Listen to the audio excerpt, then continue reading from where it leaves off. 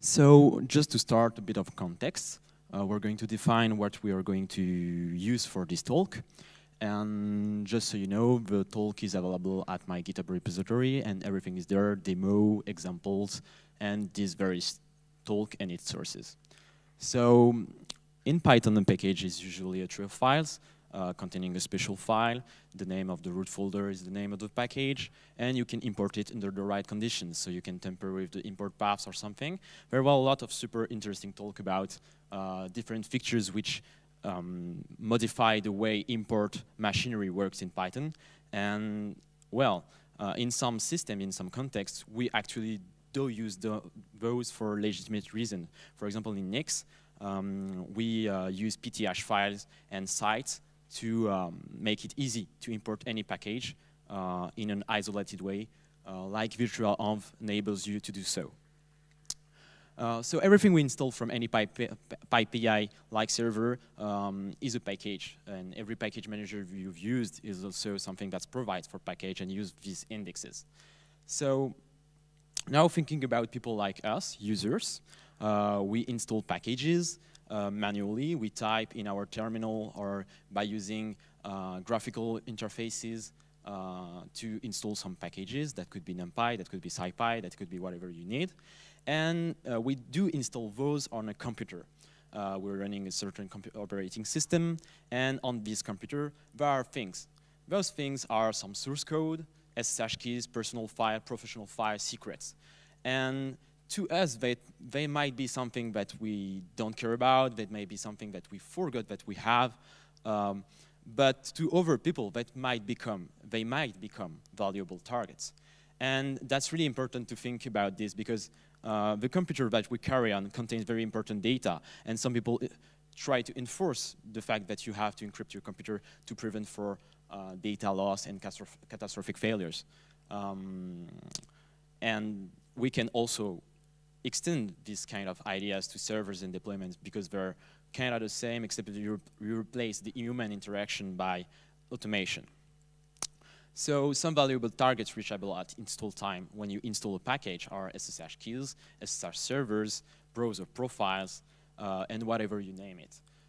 Because all of those are available in your user. So sometimes you can try to do things to isolate where you're installing your packages. So you use Docker, or you use something like that. But not everyone does that. Not every package manager provides for package isolation. So yeah. Just a quick reminder how to publish a package to PyPI. We read down instructions to use our package, some metadata, and we perform some operations. I think it's really interesting that the most easiest way to describe how to publish a package is that at install time we perform some operations. Because historically, in order to install a package, you have to read down a setup.py, which is a fully complete Python program, which exposes an install command, and you can run everything in this install command. And this code gets shipped to PyPI and is run arbitrarily when you install your package. So maybe we don't really care about the fact that we can run arbitrary code at install time, but unfortunately, we have some example of annoying things and really bad things done with these fixtures. So, for example, dateutil is a very known package to deal with dates. And some of you might remember the Python 2 to Python 3 transition, which was quite painful. And some packages which were not compatible with Python 3 started to create new packages compatible under the name Python 3-package. And of course, someone published the Python 3-dateutil package, but that was not an innocent package. So on 2019, someone published a malicious package behind this, which were depending on a jellyfish package and playing with a homoglyph attack, playing on the I or L confusion. And this payload tried to attack a very specific person because if you unpack everything, gets the code extra, which is on the issue, by the way, you can see that it was trying to test if someone had a very specific file which had not a very random name or was not on every computer. So we can infer that it was a quite sophisticated attack towards one developer. So it's quite frightening and makes you wonder how frequent these attacks are, in fact. And some over talks about that. There are a lot of malicious packages which uses typo squatting or even like, I think, honest typo squatting. Some packages were definitely downloaded too much, for example, DPP client. And recently, PyPI rolled out mandatory two-factor authentication for critical packages. And you might have noticed this last week. There was some drama about it because PyPI did a great job, I think, giving out free two-factor authentication to critical package maintainers. But some maintainers didn't want to enable two-factor authentication, so they argued that it's something, it's like, if you're a maintainer of some package for free software, are you really concerned about the security of your users? And I think that's a philosophical question, so let's put it aside. The question we ask is why arbitrary code execution is needed. Most of the packages we install are mostly declaring their dependencies. So we say that NumPy depends on some numerical library and so on and so forth, and pip or any package manager use this to perform some topological sort and version resolution. But our formats, the way how we describe our package does not take into account the problem that comes with system-level dependencies. So when you install something like Beautiful Soup, which comes with a HTML parser, you need some XML parser, and you want a fast XML parser, so LXML is one good candidate, and it requires to install C libraries, so you have to coordinate with System Package Manager. You have also the problem when you're using numerical libraries such as SciPy or NumPy. You can change the inner acceleration to choose an acceleration which works better on your hardware. So for Intel MKL, you will get better acceleration on Intel-based processors. OpenBlast is the generic implementation which works quite fine for every processor which was wrote by the research. And you have the same for AMD and so on and so forth. Same for TensorFlow and CUDA because you have some specifics about GPUs.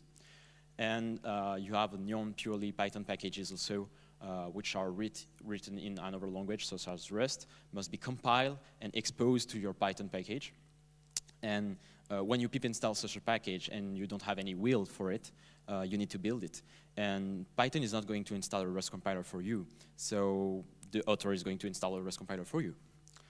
And you have many other examples of why this is needed. So we can argue that maybe that's the wrong model and should do something else extra. But that's the reality, so we have to work with this. And this is possible because there is no real alternative to the problem. There was some interesting talk about the update framework and many other attempts to try to solve this problem, but not all can account for everything I just mentioned. And this is still very a work in progress. So one of the problem I think is hard here is that not only you have to support like Linux distribution which all have their way to do things. Some are source-based, you take Arch Linux, Gentoo, and so on and so forth. Some are binary-based, Debian, Ubuntu, etc. And they don't necessarily agree on who is responsible to bring you the final mile of dependency. And also, something I don't say is about Windows, macOS, and so on and so forth. And finally, software authors have to make assumptions. There are no easy way to discover some standards sometimes. So, for example, when you do a C library or native library, you can use something called pkg-config to discover library paths and pass parameters to your compiler. And that requires you to provide a PC file. And sometimes upstream developers forget about them. And downstream maintainers have to add them manually, but they don't necessarily get them upstream, so it creates a lot of fragmentation and difficulties to handle everything. So downstream authors have to do workarounds. Python developers, Python packager have to do something in their setup.py so that the experience is streamlined and very user-friendly. And as a result, you have a great success of using something like Docker and Friends because they provide a streamlined experience in a clean state, which would be here a container. So we could decide that, yeah, that's the state of thing, and we might need to restart packaging someday and do it fine, do it good, and get some 10 years milestone plan to get us there. But this talk is about Nix. So let's do a Nix crash course. What is Nix? So the idea behind Nix is a functional Nix language, and it's a general package manager, which is able to work with other package managers. The provoking idea of Nix is we break the file system hierarchy standard, so you don't get any /user extra. You only get your state file, so /home and so on and so forth. Everything is a symlink of something in the Nix store. So that makes it really easy to reason about what you have in your system. And everything is recorded, and you have a cryptographic hash. We'll come back to the cryptographic hash later. Packages are not really packages in Nix. We don't have any concept of packages. We have concept of derivation, which is a more general concept. And we express something in the Nix language and produce outputs. So that can be a package, that can be a systemd unit file, that can be a bash script, that can be a Python script. Everything goes. So here's an example of file system hierarchy standard. You can find those sbin, srv, usr, var that you often find on your system. But on Nix, those either don't exist or are symlink of a special Nix store path. So just to get some example of what is Nix, here's the Nix language now. So this is an expression to build a Python package. So you have some import of the package, the list of packages we have. So this is a function signature. We have a function call. We call the build Python package function. We give a name, we give version, we give the source. Notice that we give the hash. That's something that prevents, in Nix network access is disabled, except for derivation which have a hash so that we can already know the result in advance. So if PyPI tried to change the contents, the result would be rejected because the hash would change. So this protects us a bit, but not a lot. And we have some metadata about the package. So the Nix path. So we said that we have a Nix path. Here is the cryptographic hash. A nice property of Nix is that this cryptographic hash uniquely identifies your package. Either things are input address, that means that your package is function of the inputs. If you change NumPy and you depend on NumPy, your package is going to change. Or either content addressed, that means that either if NumPy changes, but your result won't change because it's a minor API bump or something, the hash won't change. So that's really interesting because you never build software twice, except for very good reasons. And that makes it trivial to cache derivations and provide them to everyone. And then you get a nice name. And now you get something that you all used to, which is the bin folder, the lib folder, etc. So here's some glossary, basic glossary of the Nix terms. I'm going to go fast on them. The Nix store is the file system where everything is recorded, including the derivations. The store path is either outputs produced by a derivation file or a derivation file itself. So you can send derivation to someone else and he can build it for you and you can get the outputs. Derivation is the recip. So when you say, I want to build tools like we've seen earlier, you say that this is a Python package and all Python packages have a way to be built, which is running the setup.py. And then we just give some parameters that we need, so the source, the name, the version, some metadata. And what is interesting about it is that even a full NixOS Linux system is just one big derivation, which is your kernel, your initRD, your boot script, etc. And you can have a tree, which I will showcase later, of your whole system. And then the mathematical concept of closure, which is that when you have a binary relation such as software X depend on software Y, often in the packaging ecosystem, you want to get the closure of this. So you look at the graph and you say, okay, I'm going to get all the packages I need which depends all on themselves, so that I can have the full software package and working on my computer. So in Nix, we often talk about closure of the software, and that means the transitive closure behind the binary relation of dependencies. So now maybe I lost some people of the audience, and maybe a question I would ask is, how many people are using Nix here? Yeah. Well, that's cool for all the newcomers here. So maybe it's a bit obscure so far, and it's very normal because that's how Nix is perceived by a lot of people. And one thing it tries to do is to use theoretical framework to get the complexity of software tamed. So as a goal, Nix has always have had build reproducibility. So what I explained about input at rest or content at rest. So once you build a software once, you can retry to rebuild it and you will get the same very package.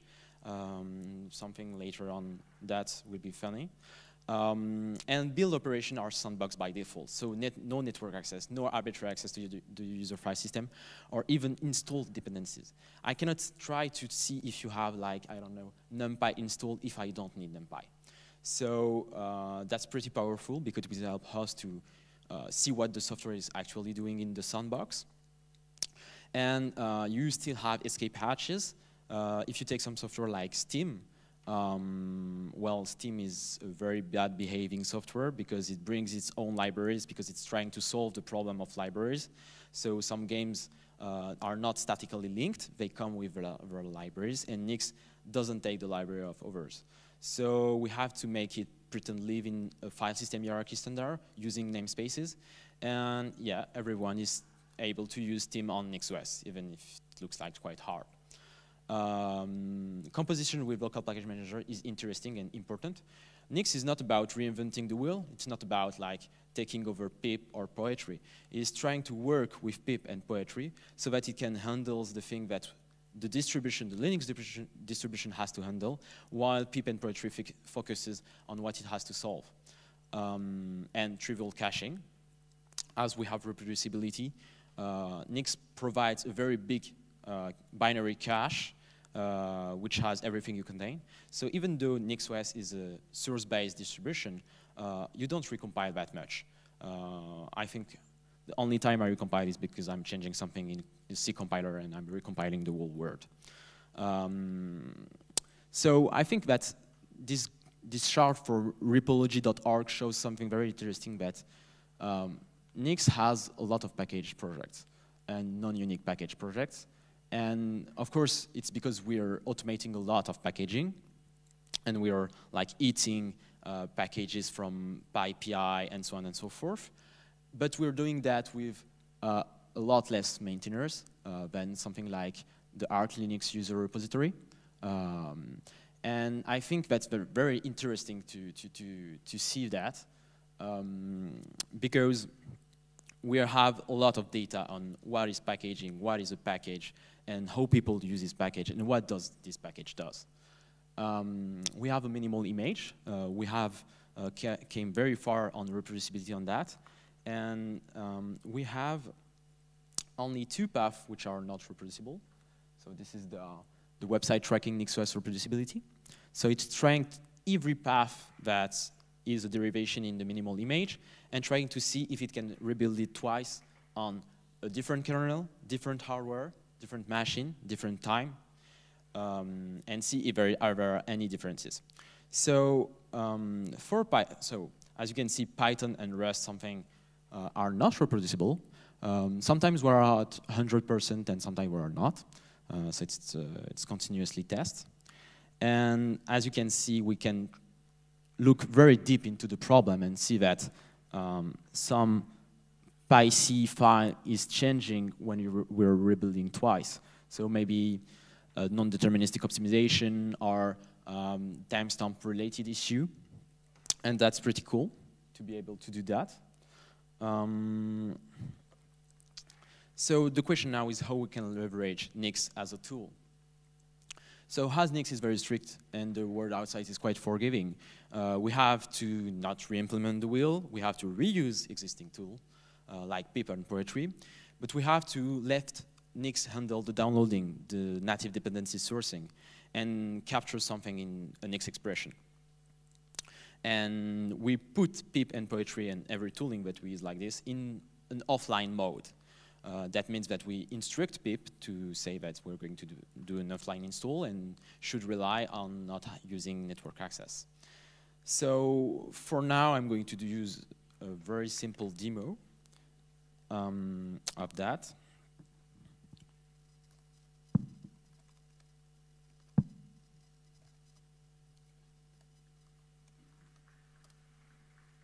So here's a Nix command where I'm going to create a shell. So Nix shell is very interesting because it's you're all used to virtual env.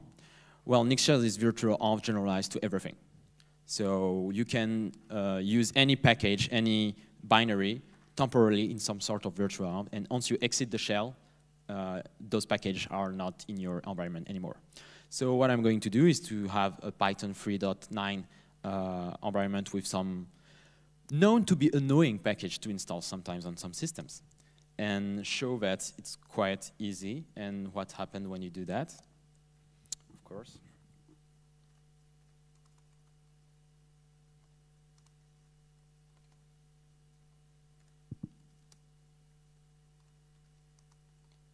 So you can see that I made a rookie mistake, which is assuming that bash was available in my path. It is not.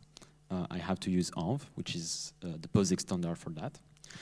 And you can see that Nix is going to compute the closure of the packages I asked. So I have some nice information about the download size, the impact size, and get everything that I need. So it's doing the work and downloading. And now I'm creating the environment. So I'm in the Nix shell right now.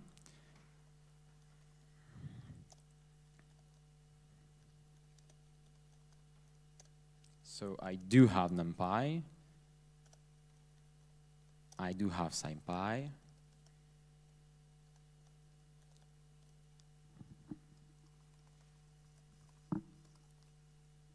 I do have TensorFlow.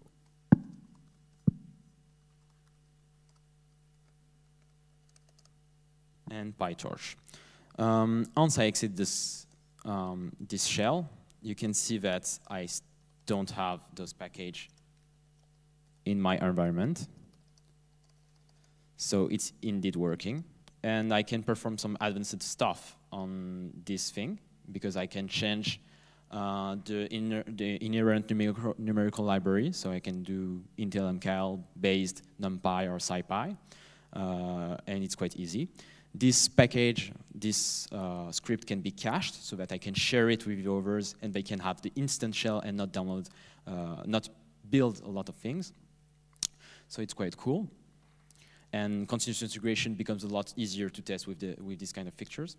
And the second demo is about a self-contained script. Sometimes we build some scripts, one file script, sorry. And we don't use external dependencies because it's annoying to package them or to package a one file script with dependencies. So here's an example with request. So I just want to do request get EuroPython.io. I don't have request in my environment. I don't want to install request.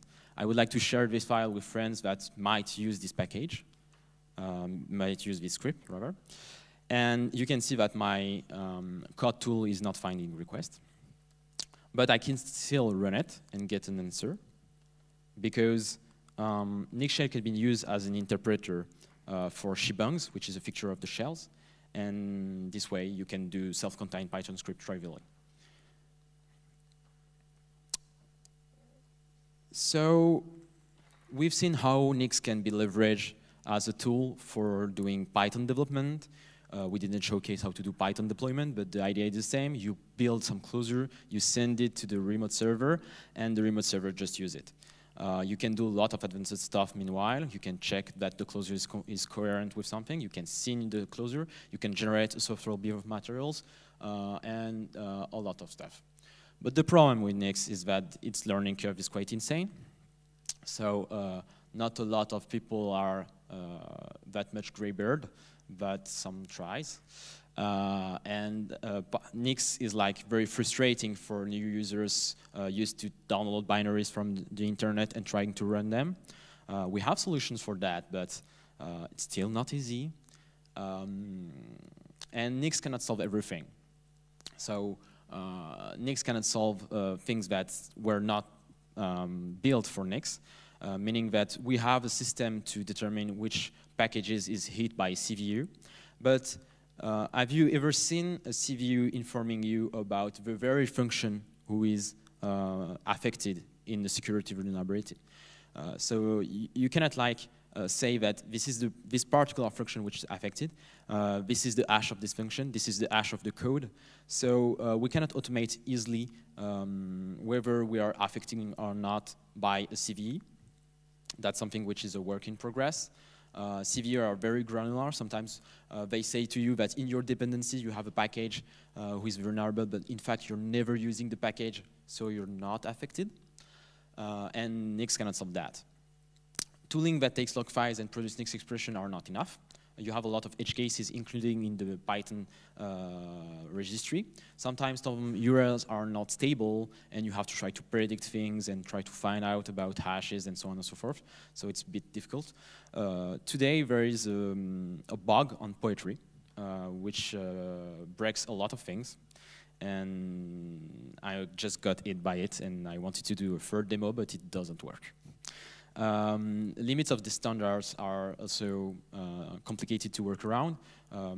If you take a crate like cryptography, which is a Python package for doing crypto, we have to do this kind of workaround to support it because it brings a Rust compiler in the play. And unfortunately, the files doesn't bring any hashes about the hash of the dependencies of the Rust project. So we have downstream to support that and try to work around behind the fact that if you're under a certain version, we should use the wheel. If not, we can compile it. And here are the dependencies hashed, and we can use it, etc., etc. And it's very, very complicated. So we have been working with cryptography guys on that, but the format doesn't support it, so it's hard. And advanced attackers would just move to backdoors. And now it gets very complicated. It's not a technical problem. So we need, in the future, more foundational work to be compatible with Python. We disable bytecode optimization because the verbs are not determinism. We're not using a lot of wheels because it's super hard to get right the many Linux ABI problems.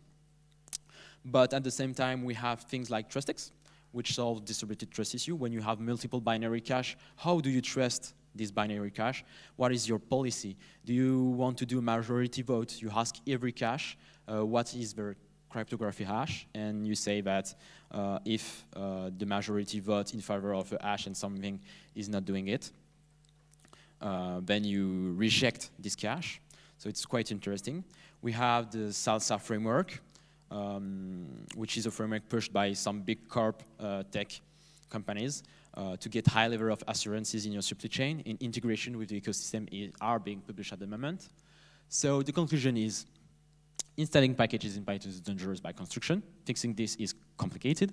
Attacks are running in the wild, and we can only measure the public surface. Raising the cost for attackers is quite easy by constraining the attack surface with Nix at least. And the real win are, in fact, that we have a lot of data produced by Nix. We have the integration with the external ecosystem. Doing multi-language projects becomes easier with Nix.